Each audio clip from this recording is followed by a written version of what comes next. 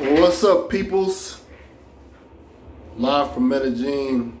I just wanted to comment on, buying land, buying property in Latin America, just from my experience. I have property, land in Colombia, and also looked into buying land in DR. And I noticed that, a lot of brothers get excited about opportunities, and they don't, for whatever reason, they don't like to let people know what they're doing or thinking, and they trust somebody and they go full steam ahead with a transaction. And you may try to explain stuff to them, and they be like, I know what I'm doing, and then end up being burnt in the end. So instead of me waiting for people to ask questions, I'm just gonna try to put the information out there. So the first thing is that I'm gonna speak for Colombia, and the Dominican Republic is the same way. Any piece of property or land is registered at some local office that you can go to, or for Colombia, it's online. DR doesn't really have as many online resources as Colombia, so you would have to probably go in person and things like that. From my experience, attorneys are not as knowledgeable as the realtors.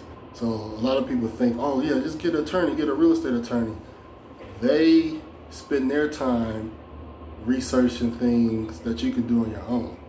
The realtors already know the information, in and out. But the lawyers, they researching, you're paying them to do research, and that's not always good. So, for a lot, for example, there's three things people try to do to get over. One is someone tries to sell you something that they don't own. And the way to get around that is, one, you have to know the location of the lot, the address, the GPS coordinates. You can hire somebody to do the land, you can hire somebody to do the land survey. You can use your phone to identify GPS coordinates, your Google Maps. If you know the address, that's cool too. So, and you can have a realtor and yourself research this and see who the owner is. The other thing people do is that someone that actually owns the property may try to, let's say they own like an acre of land, and they're going to section off the acre of land into like 8 plots. So what they'll do is they'll try to sell you a plot, but the land that's registered at the registry is just that acre. And so what the owner has to do is they have to rezone that acre into 8 plots, and each plot will have its own deed. And until they do that, they can't sell you something that don't exist. So a lot of times they try to sell you something that don't exist, and then they're working on getting the deed for it, which could take years. Because rezoning, just like in the U.S., rezoning is a process. It could take a lot of time in the U.S., so it takes more time in another country. And if they owe money on the land, for example, a situation I had ran into, and my realtor caught it, is that they were trying to raise money to pay off these taxes so they could, section off and give people deeds.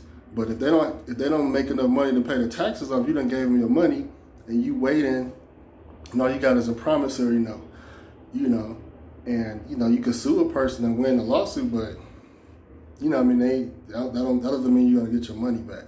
So that's another thing. What else?